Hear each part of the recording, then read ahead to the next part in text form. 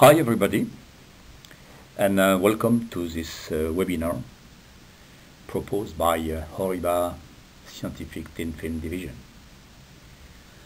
My name is Arnaud Etcheberry.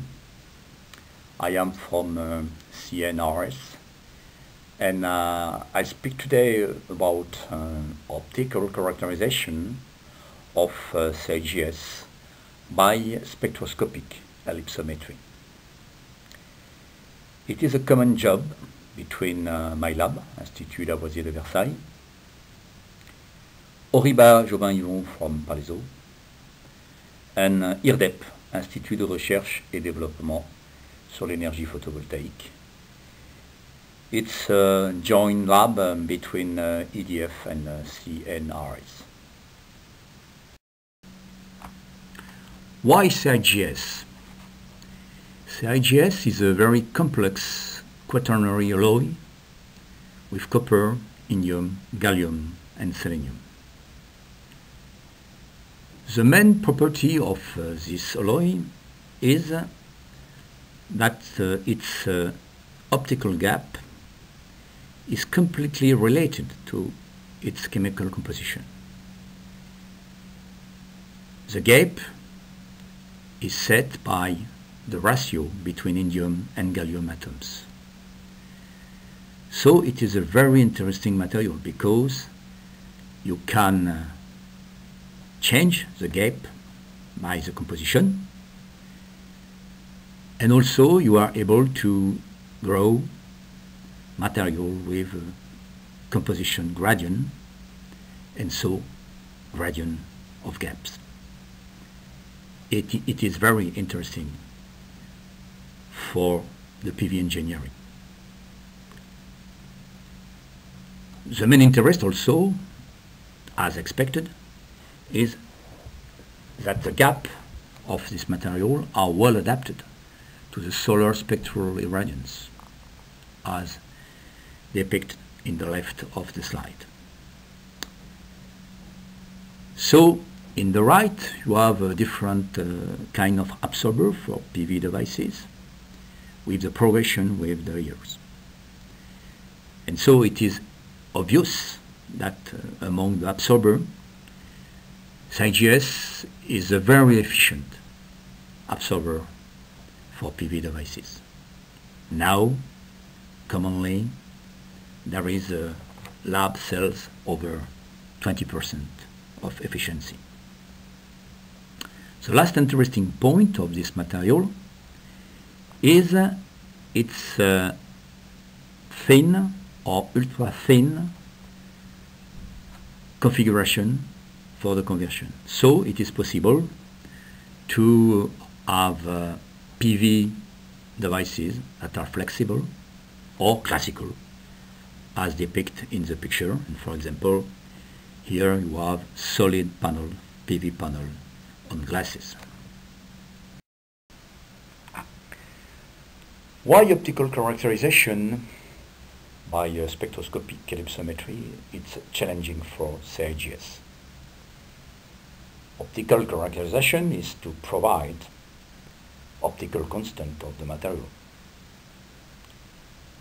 And it is interesting because it is a complex alloy to have methods to characterize the material. Its gap, its quality,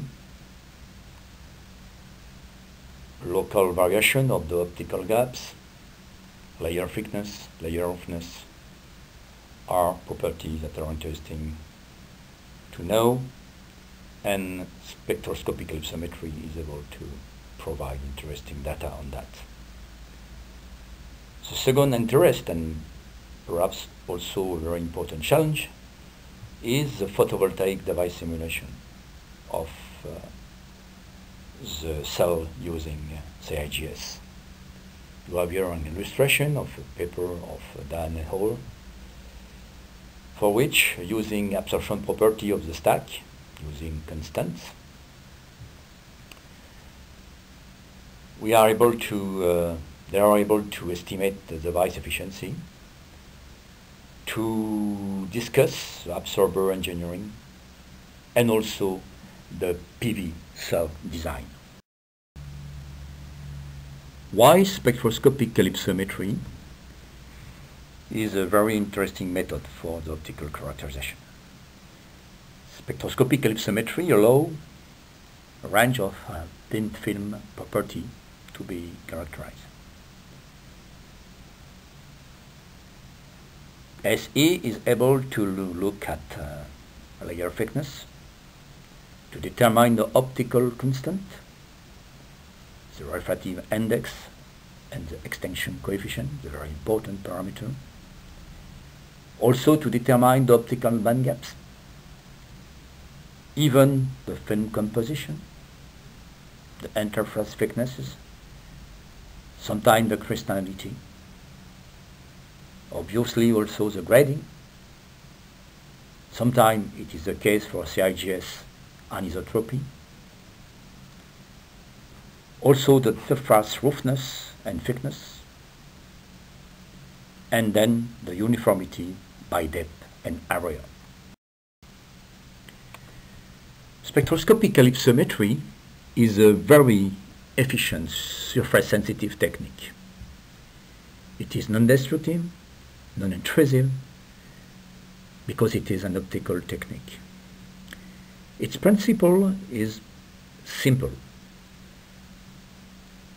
There is an incident light, linearly polarized, that reflects on a surface. After the reflection and the interaction with the surface, the reflected light is polarized with elliptic polarization. And in the elliptic polarization property, there is a lot of information about the nature of the material, the nature of the surface. In this picture, there is a nice plane surface. It is important to say now that the quality of the surface is an important parameter for the quality of the quantitative determination of optical constant. This point will be a very important point of this webinar. Why spectroscopic ellipsometry of CIGS is so challenging? The first reason is its natural surface roughness. Surface roughness for CIGS is determined by the growth methods. So the empirical rule of D, the roughness, over lambda, the wavelength, close to 0.1 is never observed on CIGS.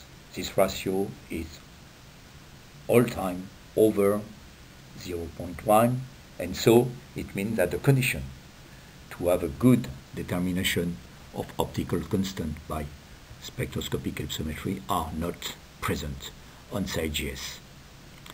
There is also other difficulty: surface chemistry, surface alloy stoichiometry variation and uncontrolled, and also, as said before, possible compositional gradient due to the quaternary alloy specificity, and so it is difficult to have a perfectly homogeneous material to look by spectroscopic ellipsometry. The last point is the rear contact. In the part of the domain, the transparent domain, there is a molybdenum rear surface also that can give rise to perturbation of the optical property of the global system. In this slide you have the first spectroscopic ellipsometric picture obtained on roof CIGS samples. You see that for the two parameters, ellipsometric parameters, that are the angle phi and the angle delta, there is very strange value. It is true for the fringe in the transparent domain, but also when you enter in the absorption domain, you have also very strange value. And so the simple observation of this data, it is evident for people that work in ellipsometry that it is very complex to determine exactly what happens and it is quasi impossible to have a quantitative description of spectroscopic ellipsometry data if you want to determine, for example, optical characterization by optical parameter. So due to this difficulty, we start a combined project between HORIBA and IRDEP to define a strategy for the spectroscopic ellipsometry of CIGS. We try to obtain a diminution of the surface roughness, if it is possible, to propose a surface chemical engineering with oxide-free and binary solenoid elimination, also if it's possible, and also to modulate the CIGS layer thicknesses to provide for the spectroscopic ellipsometry experiment different thickness of layers. That is very interesting to work linked to determine the optical constant. So all these goals are not a dream, and we do that in this collaboration.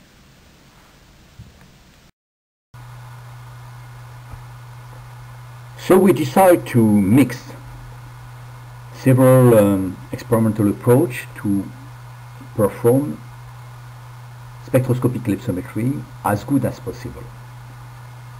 So the first point is our chemical engineering approach. We used bromine acidic formulation to try to flat and to decay also the thickness of the layer. It is in the left part. Another important point is the chemistry of the surface.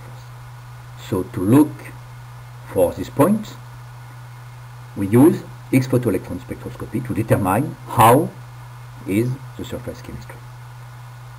Another interesting point is the morphology of the surface, and to have information about that, we use AFM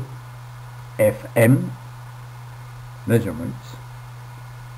Another very important point is the ungraded layer assumption, and so to look for this point, we use chemical profiling using GDOES experiment, and the profiler is a product of HORIBA. And finally, we perform spectroscopic ellipsometry on an ellipsometer UVSQ from HORIBA. We use large range of wavelengths. We work with angle at 70 degrees. The spot size are 1 millimeters, and to treat data we use the Delta Psi2 software of HORIBA. So obviously the main results of our work is the decay of the roughness of the CIGS.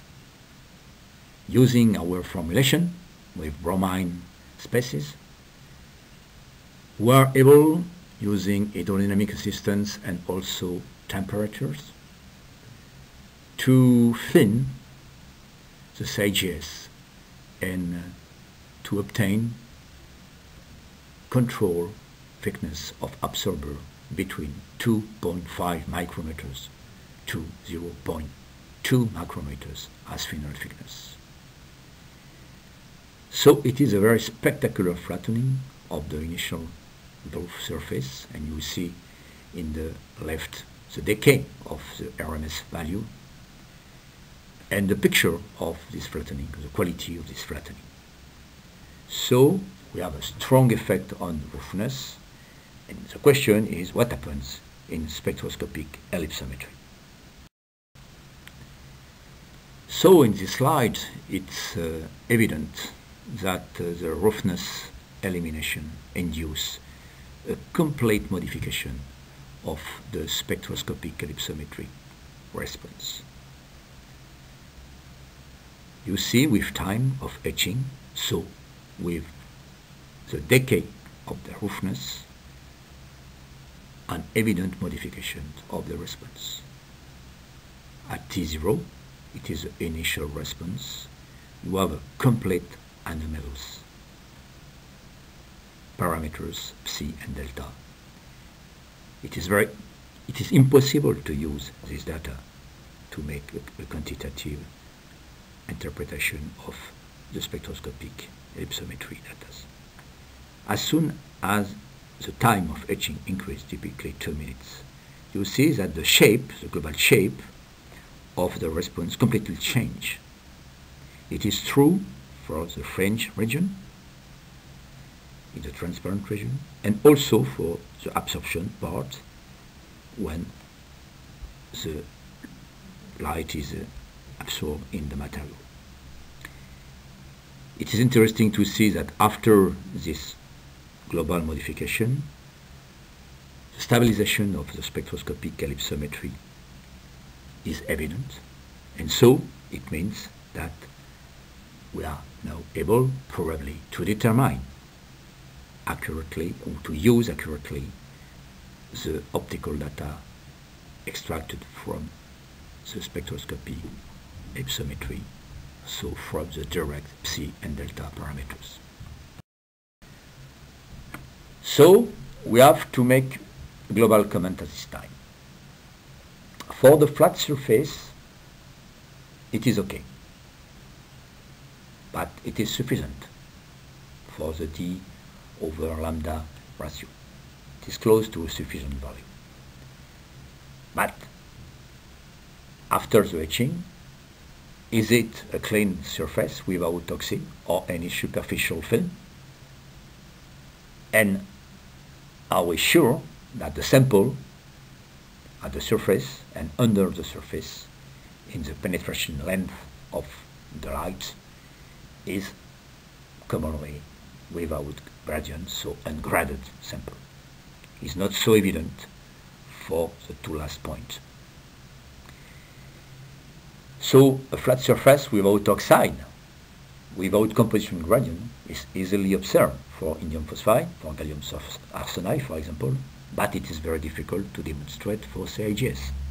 So we have to do that before give that our spectroscopic ellipsometry, that is clearly ameliorated, are clearly objective to a good determination of the constant. What we do? Using our engineering, we look using X-space measurement at the chemical composition of the surface.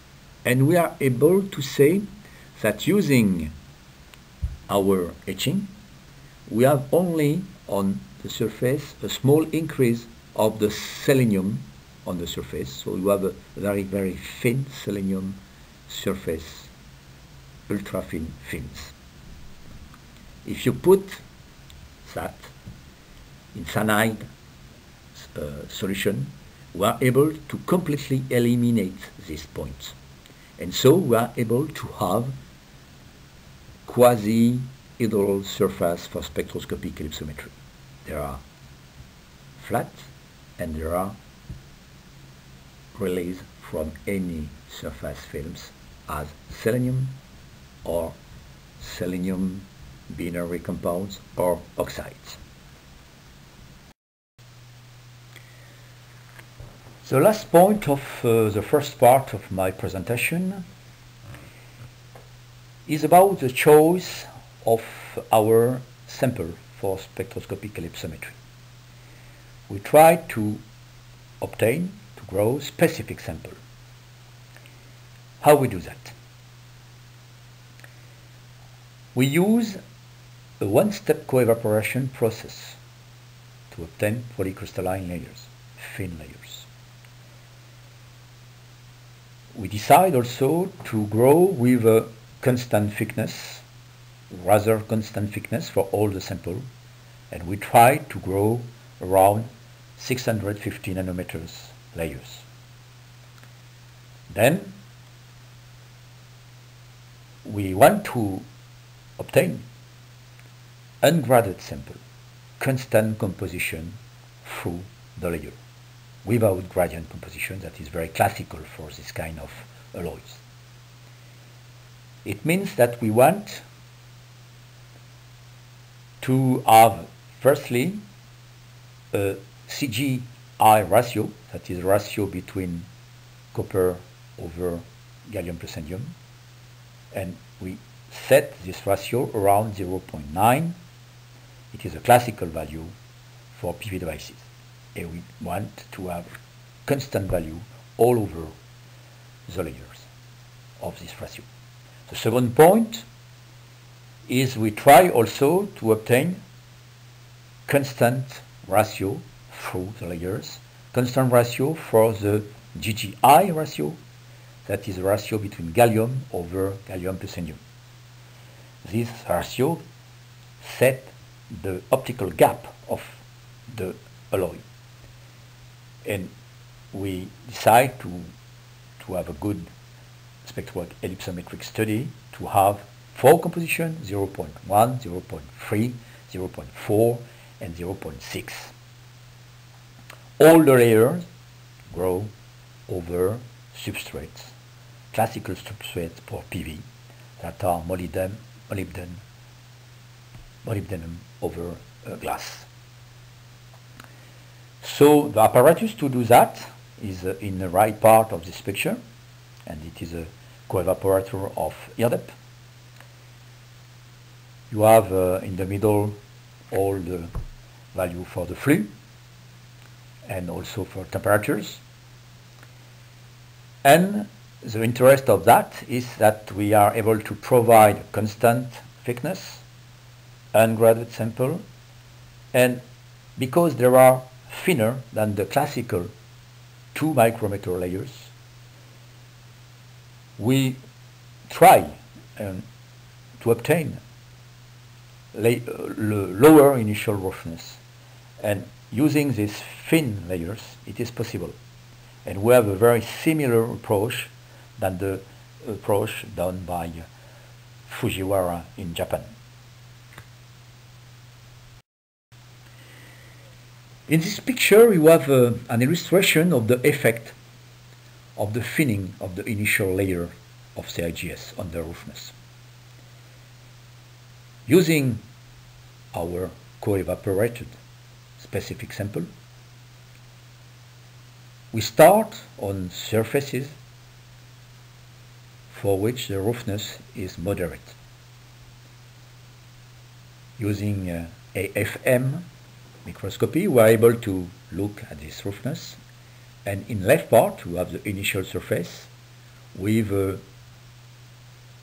already good roughness, initial good roughness, around 26 nanometers until 40 nanometers. And when we use our etching formulation in acidic bromine, we are able to decay for very short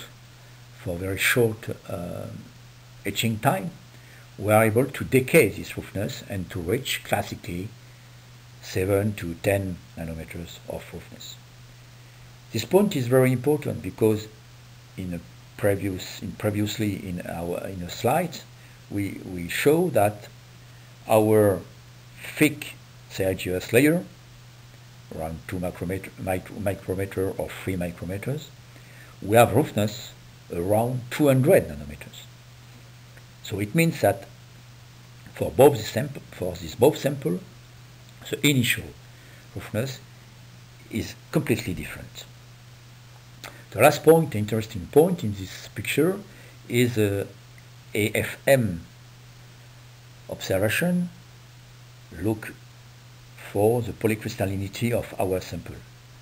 We see the polycrystalline grain, the grain of these polycrystals, and it is a random distribution of these small grains, and so we can eliminate a very difficult point, that is anisotropy of optical properties of CIGS that are observed for monocrystalline samples. And so it will be important in our modeling for the following slides. Now we have to consider information about the lack of gradient. For that we use a chemical characterization to demonstrate that we have ungraded sample. We try to obtain that, but we have to demonstrate that we obtain that. So we use, in first step, GD-OES profiler from HORIBA, and we have 4 profiles for each composition. And we look that in blue we have the TGI ratio, that is around constant for all the sample, and in red we have the GGI value, that is also constant for each sample, but which change with the nature of our co-evaporation and the flux. So it means that for us, using this GD-OES profiling, we are able to say we have a rather constant composition for the sample with various value of the GGI ratio, so it means with various gap, optical gap for each of our samples or of our layers. A second very important point is that we do on these samples, after etching and after chemical preparation I present before, you have also perfect composition for the ratio gallium-indium, and it is obvious in our picture coming from XPS characterization with the gallium 3D and the indium 4D region in the same spectral energy region. And so it is very, very important that we are able to link each profile by GD and each surface of XPS, in here the GGI ratio determined also by XPS. Now we have our second slide with spectroscopic ellipsometric data. After the first one illustrating the effect of the decay of the roughness, we have the first one here obtained using our specific samples. What this picture can say for people for spectroscopic ellipsometry? We have our 2 parameters, delta and psi, and we have different color for each composition. From the left to the right we increase the composition of the GGI ratio, and so we see that we have a roughly same behavior in spectroscopic ellipsometry. If you look at the delta value, you have a first part, we have oscillation in the left, and we see that the oscillation and the distribution of the oscillation are not exactly the same. And the second part in the right is that we have a region where this oscillation presents a clear damping. It is a part where the CIGS absorption happened. In the first part, in the left part, CIGS is roughly transparent, so you see the global thickness of the layer, and also the that is reflected by the molybdenum over the glass substrates. And so we have roughly the same thing. If you look at the psi angle, we see that we have a classical value for CIGS. The intensity of this psi value are rather good for ellipsometry.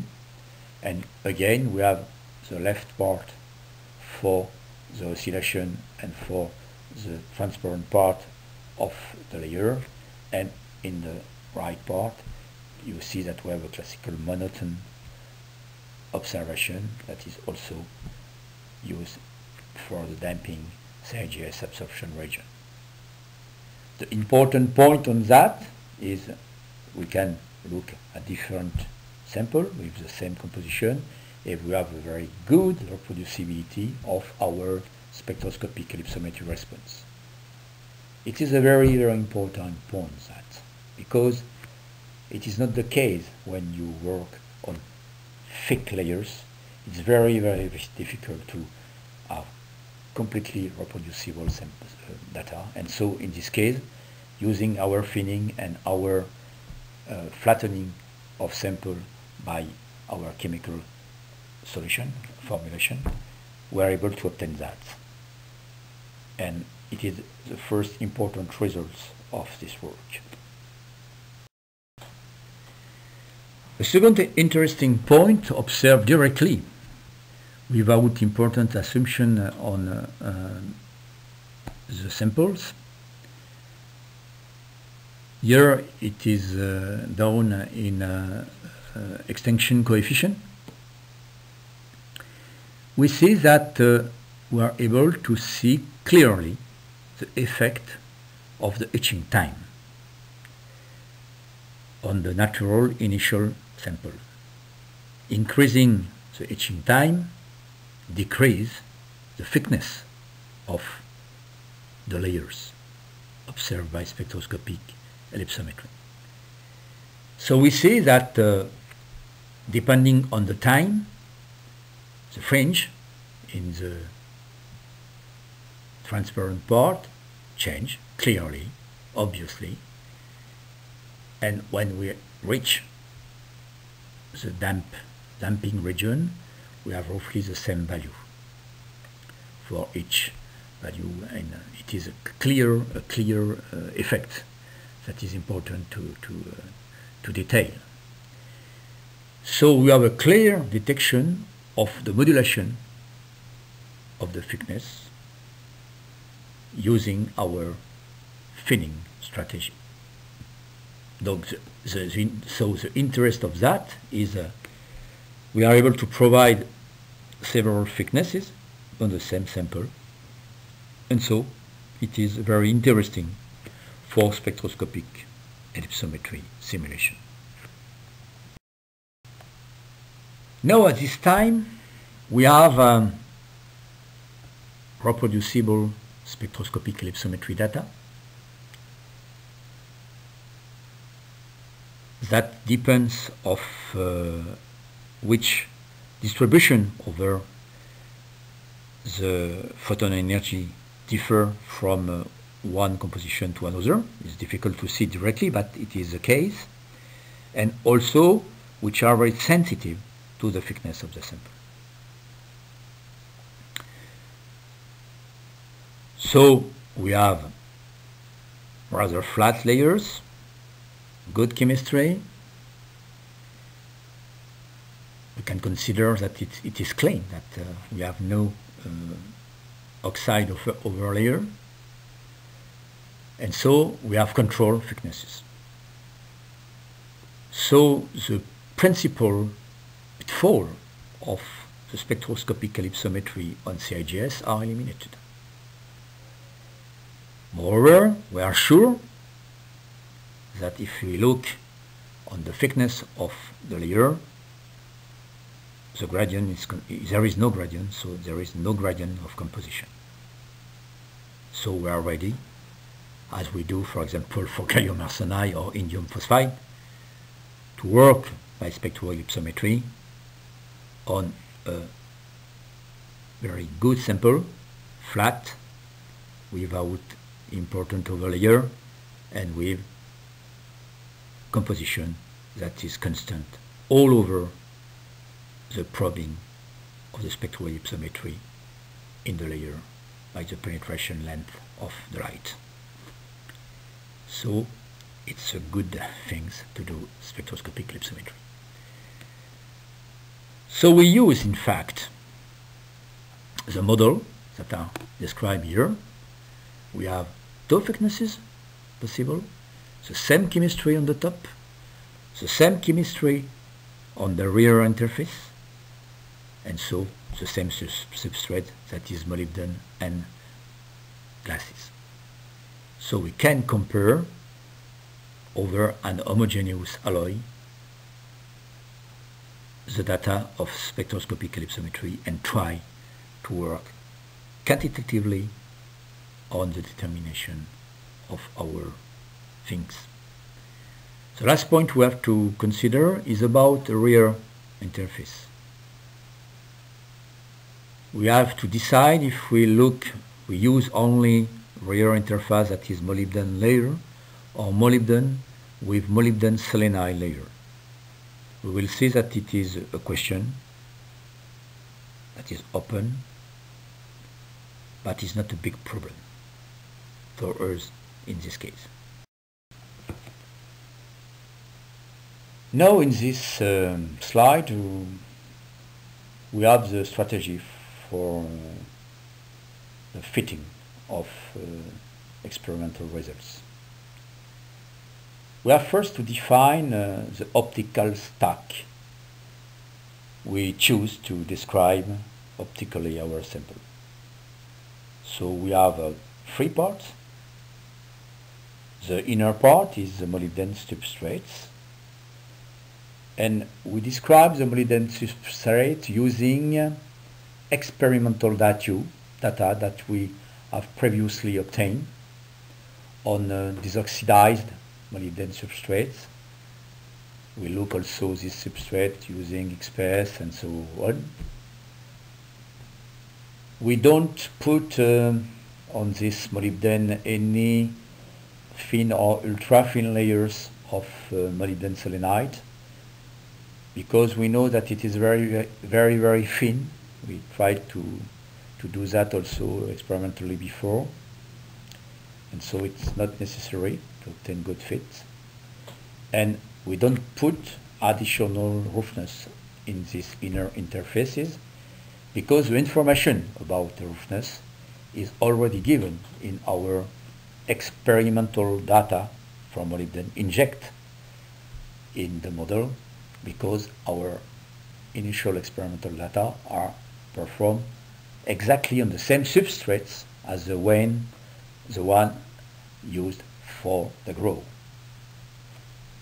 Over this molybdenum substrate, we have to consider the bulk CIGS, for which we have to try to determine optical constants by the fitting procedure.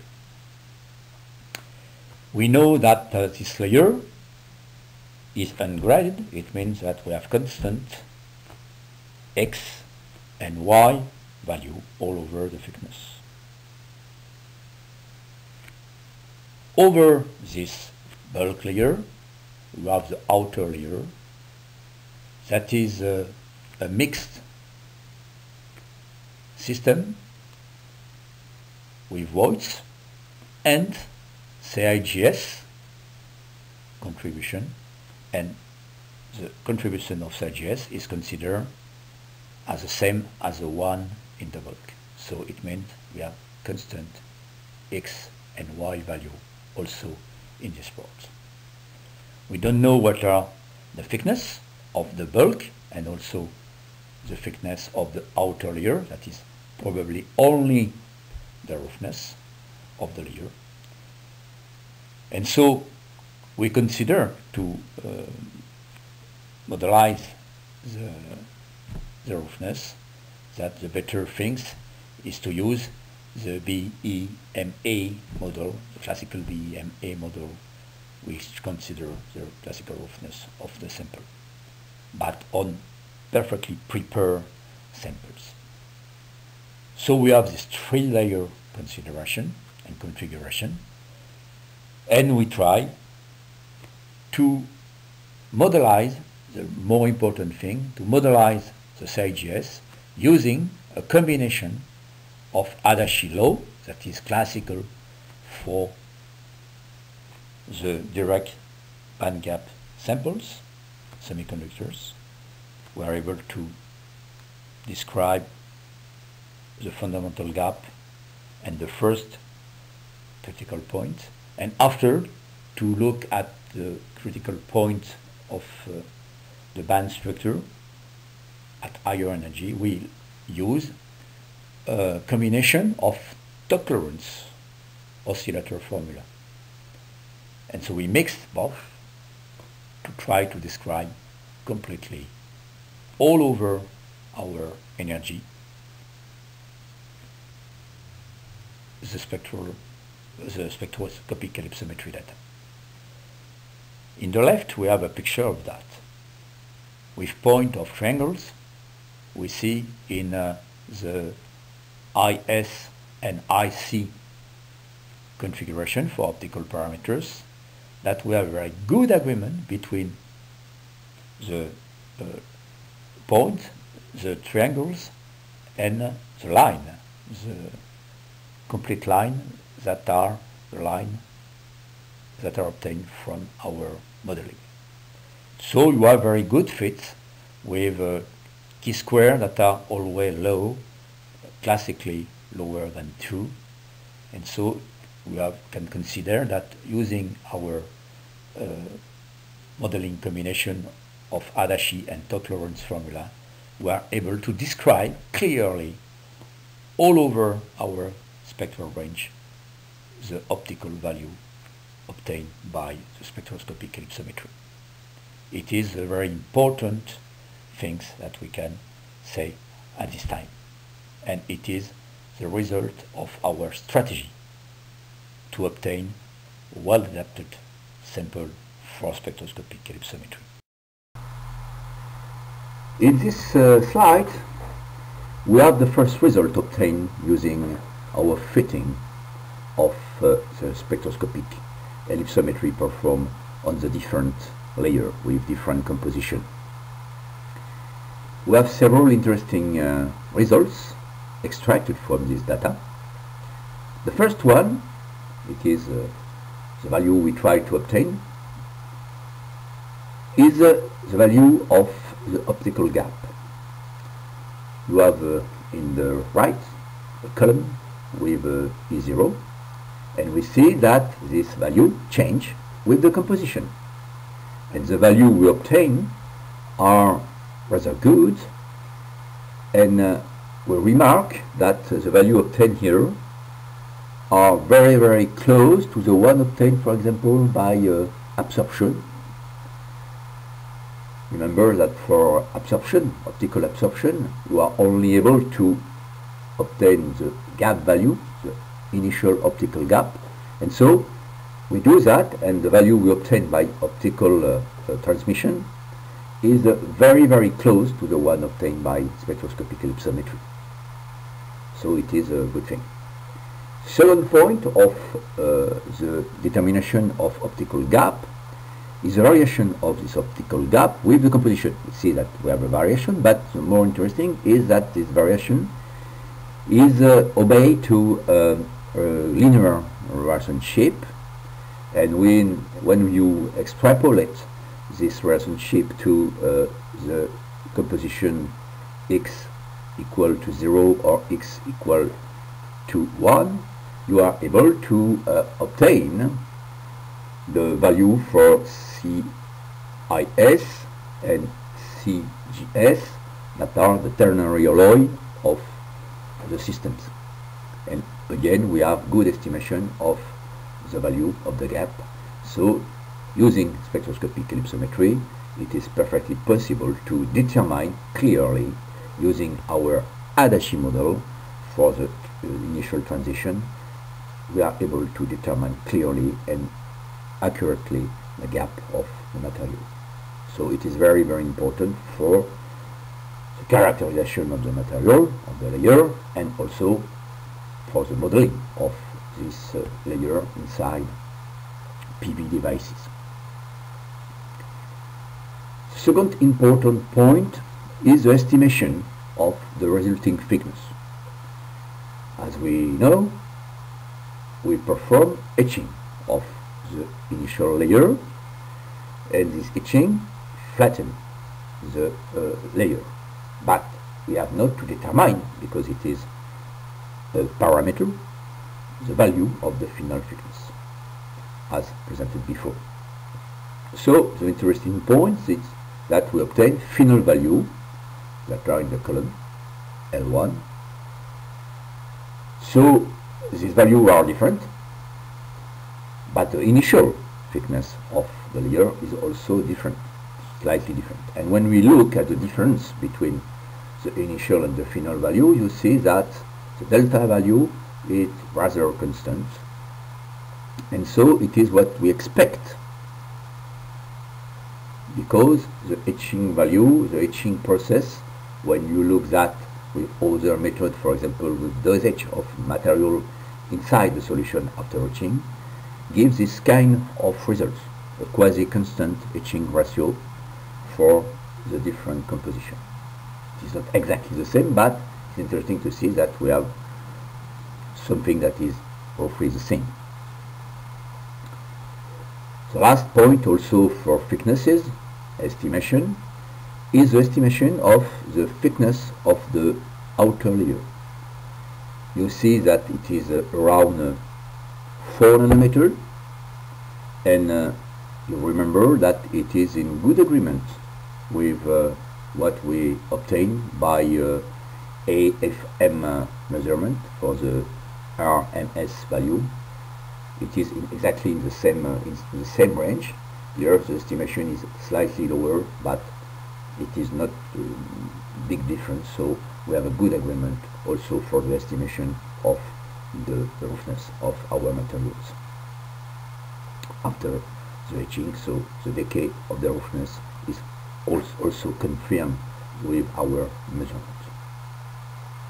So we are able to determine the gap, the roughness, the residual thickness, and the last point is the determination of another very important parameter.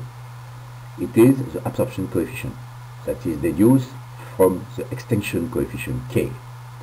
And you have value in the right, the last column, and you see that we have value that are around 10 to 4. And this point is interesting. We will describe this after, but it is interesting to remark that at this time. It is a very big question, the value of the absorption coefficient, because the absorption coefficient is directly related to the penetration length. It is the inverse, the penetration length of the light inside the material. And so it means the zone where the electron hole pair are created. And so we observe by our methods and our values that they are under 10 to 5. That is generally proposed in a lot of paper. And we agree also with this low value. We are not alone to obtain this value. And for example, we have an interesting discussion, and we observe that we have exactly the same remark than Fujiwara in Japan also. As I mentioned some other point about the interest of the decay of the roughness before, in a very interesting paper of this group.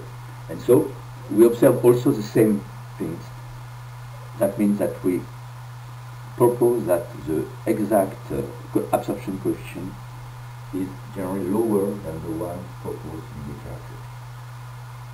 So it is the last point that is very interesting and obtained by spectroscopic ellipsometry. And when we use that, it is more interesting for modeling, for example, devices. And so it is interesting to make this remark. So we continue to describe our results and the extracted information. And here you have the law of the variation of the important parameters that are N and K with the photo energy. You have the different critical points, the first transition, the zone of the first transition. After you have also the zone of the E1 transition at a value of energy that are around 3 electron volts. And the strength of our work we propose here is that we have a complete correlation between the chemistry of the material, and it is important to point out that it is related to perfectly defined X-space data. Remember that X-space see only the out layer of our material, so the 2 nanometers at the surface. And so it means that the composition is the same all over the material, all over the layer, at the surface and inside. And so it is important to say that we have a very homogeneous layer, and so we are able to say that and to give the data that you have in the left part. And so you see that we have small variation according to the gap variation, and here it is for GGI 0.1, 0.3, and we continue. If you look at the following, the last interesting point we obtain during this spectral ellipsometric fitting is a determination of the critical points. The first one, E0 and E2 and E1, is obtained using the Adachi model, and the second, E2 and E3, are obtained with the value determined by the first Todt-Lorentz oscillators. So using that, we are able to give interesting additional feature, optical feature, that are the critical points. The last point we have to discuss about our experimental data and the determination of our spectroscopic ellipsometry fitting is the extension of the house-ground ultra-thin CIGS layer. It is what we have when you finish our grow processes. We have to characterize this kind of layers. And as I said before, the roughness we have in this material is until important. It is just at the limit of a good surface for spectroscopic ellipsometry. So when you look at the direct thin layer we use in this work, but it is also the case we can use this kind of layer for ultra thin devices in a CIGS, you have some difficulties. And I try here to explain what we do on the as-grown layer, thin, ultra thin layer of CIGS. You have the initial roughness that is around 26 nanometer. Here we present something for the 0.3 composition. And to model this layer, we will use our dispersion, optical dispersion, given for the bulk, for the material. But now we make a stack of different optical components that is more complex, and we add another. In fact, we divide the roughness layer in 2 parts, an inner part and an outer part. And so we use exactly the same thing as previously for the flattened layers. And so you increase the proportion of voids, and we decide that we have 2 layers with 2 determine thickness to obtain the value. And so also for the thickness of the initial layer. So for doing that, we make in the first layer ratio that is not fixed between 85% for CIGS and 15% for the voids, and after we use the classical 50-50 balance between voids and materials at the external layer. So we do that, and you see that we have the experimental data that are rather different from the one obtained for the flattened samples. But if you do that, and we put the fit, but with the law with the X and Y that are exactly the same as the one determined before on the thin layer at this same composition, we are able to inject this data value inside the model and to obtain again a very good fit of this natural or rough, moderately rough samples. And it is the interest of the work. Now we are able, using our experimental standard data determined for thin and specific layer, we are able to inject that inside this kind of layer that are already layers that are put inside devices, photovoltaic devices. And so it is interesting that because we see that the circle is finished, and now we can use our data, standard data, to modelize directly small layers, but it is very important result, and so we demonstrate it. So I finished after with the last one, experimental and the experimental values. Now it's time to conclude. I hope that you agree with the fact that spectroscopic ellipsometry is a good tool, even when the layers to characterize are very complex.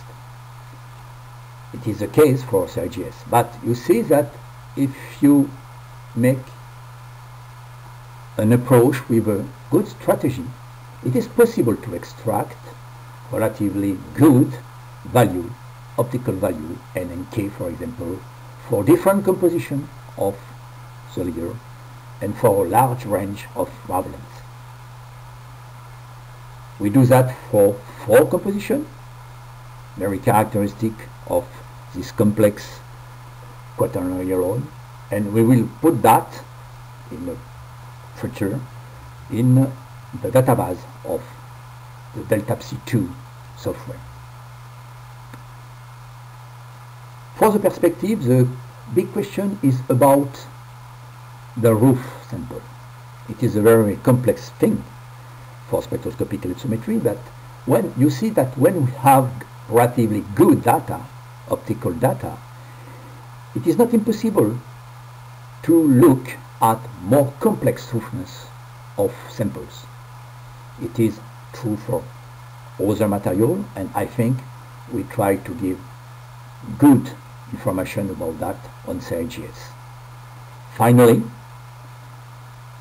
using our NNK database, it is possible now to think that it is possible to work on multi-layer model and also on graded composition model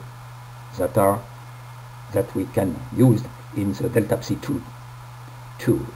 And so we will do that in the future.